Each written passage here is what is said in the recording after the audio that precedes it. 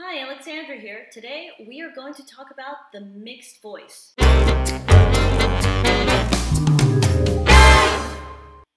Mixed voice is a term that really means a blend between your head voice and your chest voice. A lot of pop singers use this, and they push the mixed voice up beyond a C5, making it sound like they're still singing in chest voice when they're going up pretty high.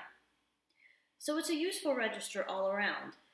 What essentially happens when you sing in mix is that your vocal cords zip up like they do when you're singing in head voice, but you continue at least partially resonating in chest voice.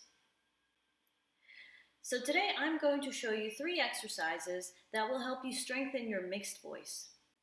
The first exercise is called My Oh My, and what I want you to do is declaim it, My Oh My. So when you do that, naturally you're already falling into a sort of mixed register. What we're going to do is start on A major, and we're going to descend in a descending arpeggio and go My oh my, my oh my, my oh my, my oh my, my oh my, my oh my, my oh my. So here we've gone up to a C5. If you feel comfortable and you're not straining, you can continue and go a little bit higher. But if you start to feel strain, I would stop, because a mix is something that you need to work on and expand incrementally so you're not straining. The second exercise is called Hey You, and again, I like to start on A major.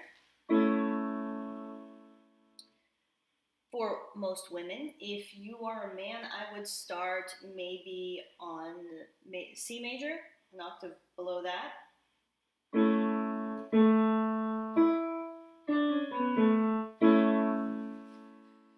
So, we're going to say, Hey you, and I want you to engage your diaphragm with the first hey before you get to the U. So we're going to go, Hey you, hey you. Hey you, hey you, hey you, hey you, hey you, hey you. You can go up to a C, which, there we go, hey you. So once you start getting to a C, you're going to start feeling the gears change a little bit. So the goal is to keep a little bit of resonance in the chest voice and not letting go completely. But at the same time, you don't want to take your chest voice too high. So at this point, the